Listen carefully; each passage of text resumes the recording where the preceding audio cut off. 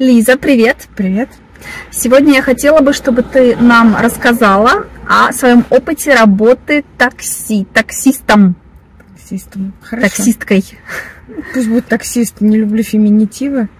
Хорошо. Все, так, когда ты работала таксистом и зачем? Я работала в такси примерно 4,5 года назад. Может быть, уже даже 5, точно сейчас уже не вспомню. Работала я для того, чтобы скопить деньги на первоначальный взнос по ипотеке и купить свою квартиру.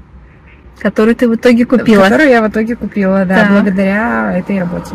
Так, сколько по времени? Работала я примерно полгода. Работала только ночь пятницы и ночь субботы.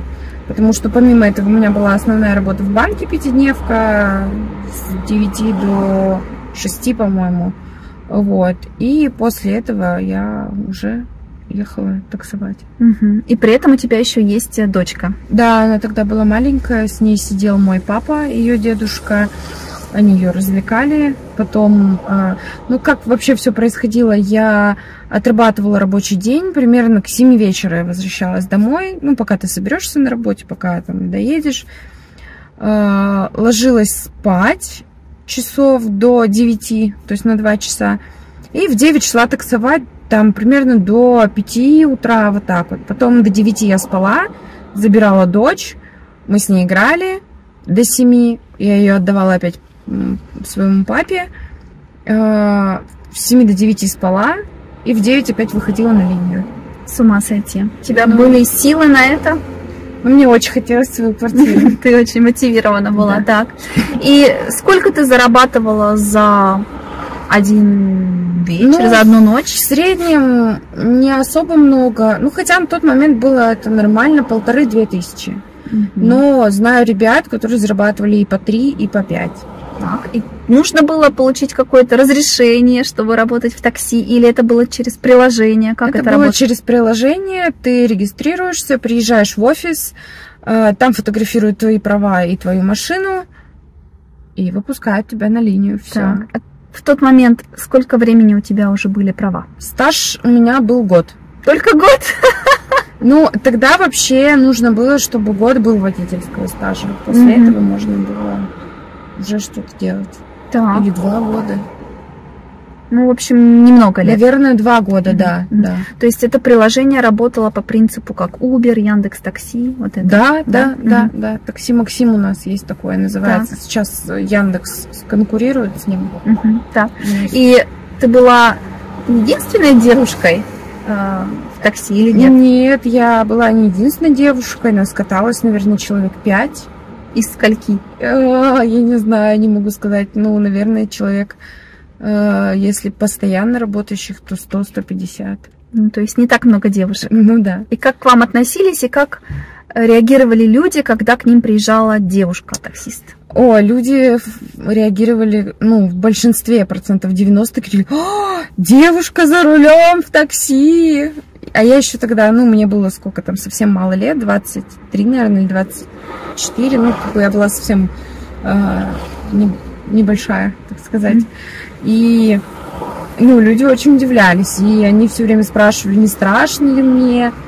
Вот. На что я говорила, что да, я собираюсь взять ипотеку на 15 лет. Это страшно, а в такси не страшно. Не страшно, так. А водить по Северодвинску, где ты живешь, трудно? Вообще нет. Нет? Город маленький, все знаки ты знаешь наизусть.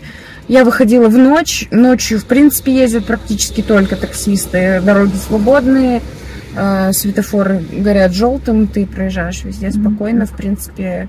Единственное, что только люди пьяные бывают. А бывали пьяные клиенты? Бывали пьяные клиенты, да. А на какой машине ты водила? Я водила на Kia Rio 2005 года выпуска. Это была первая Rio выпущенная. А сейчас что ты водишь? У меня Лада Калина. Так, и как мы с тобой катались на ней без проблем? Как тебе нравится эта машина? Нравится, но в Рио было именно комфортнее. Но в плане запчастей, например, обслуживать Калину гораздо дешевле, чем обслуживать Рио. Но тот же самый гидроусилитель руля, здесь его нет. И первые 2 недели у меня были мозоли на руках. Да ты когда что? я ездила на этой машине. Да ты что? Ну и сиденья там были покомфортнее. Понятно. Ну и расскажи, твои клиенты, вот ночные клиенты, трудно ли было работать с ними? Ну, у меня была смешная история, когда я забрала из жилого дома, да, то есть мне изначально мои знакомые таксисты, с которыми я познакомилась, сказали адреса и запретили мне туда ездить. То есть там всякие бары, клубы не очень, как приличные. это сказать, да, не очень приличные, вот. Запретили мне туда ездить, и, ну, как бы, ладно, хорошо. Я приехала в жилой дом, забрала мужчину. Мужчина попросил довести его до ночного бара, чтобы он там мог выпить, и отвезти его домой. В баре ему не налили, там была какая-то ситуация у них, там тоже они сказали, что они закрываются, все. И он говорит, ну, поехали, хотя бы выпьем кофе. Я говорю, ну, поехали, выпьем кофе. Он напоил меня кофе, купил мне пирожок, но когда мы перед тем, как зайти в магазин и все это купить, стояли на парковке и курили, он достал пистолет. Пистолет? Да. И такой, вот, а не страшно тебе? Смотри, у меня есть пистолет, вот, а если бы я был неадекватным? Я говорю, да мне, говорю, слушайте, время 4 утра, говорю, я спать хочу, домой хочу, мне вообще все равно, хоть пристрелите, хоть что, я устала, не могу, говорю.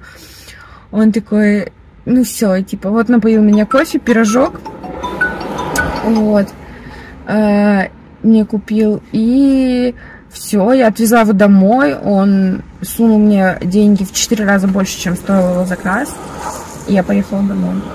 Ничего себе. Было весело, это такое самое запоминающееся впечатление. Да, хорошо. Но ты не жалеешь, что ты работала в такси? Мне очень нравилось работать, даже больше, чем в банке на тот момент. Мне понятно, нравилось, хорошо. Что ты посоветуешь иностранцам, людям, которые заказывают такси в России? Заказывайте такси через приложение. Яндекс Такси, либо Такси Максим. У нас в больших городах и есть Uber. Не берите такси в аэропортах, прямо сразу вас окружают и начинают вам продавать такси, да, который, например, стоит, вот он говорит тебе в аэропорту 5000 рублей, ты выходишь из аэропорта, то есть ты прошел 10 метров, да, заказал через приложение за 1200, ну, это в 5 раз дешевле. Понятно. Вот, поэтому, все через приложение, и с вас не возьмут больше. Понятно. Если вы будете заказывать все через приложение. Спасибо, Лиза. Не за что, обращайся.